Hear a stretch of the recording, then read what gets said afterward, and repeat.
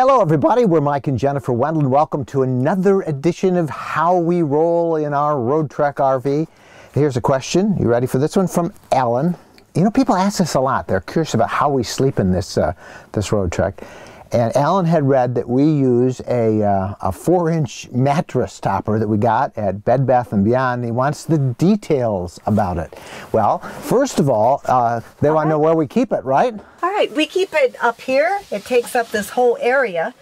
We were in South Dakota and I wasn't sleeping well, so if I wasn't sleeping well, Mike wasn't sleeping well.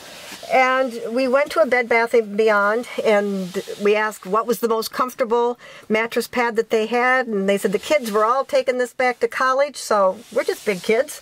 So we thought if it's good enough for the kids at college, it's good enough for us. So we bought this and it fills it up good, but we sleep great on it. It's cool and fresh and we love it. And the name of that topper is the Wamsetta Fresh and Cool. You can find it at Bed Bath & Beyond, probably other places. And if that brand isn't there, look for a 4-inch pillow topper. That's what we have. Now the next part of this question, it sounds like it's a companion piece, comes from Julie and has to do with the RV super bag that we sleep in. Jennifer has shown, and there's a link on the blog, you can see a demo on the sleeping bag we use. It's really a king-sized sleeping bag that we use.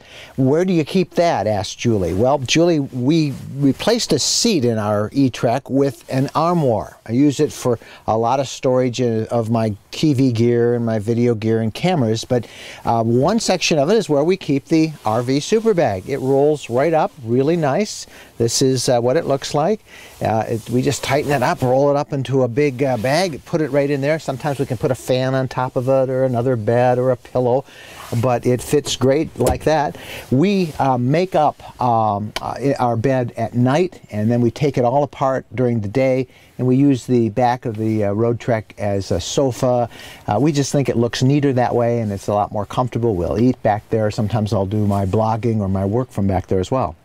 So lots of questions about sleeping in this edition of How We Roll. We're Mike and Jennifer Wendland. If you have questions, just email, use the link right here on your screen, and we'll do our best to answer in the next edition of How We Roll. Thanks for watching.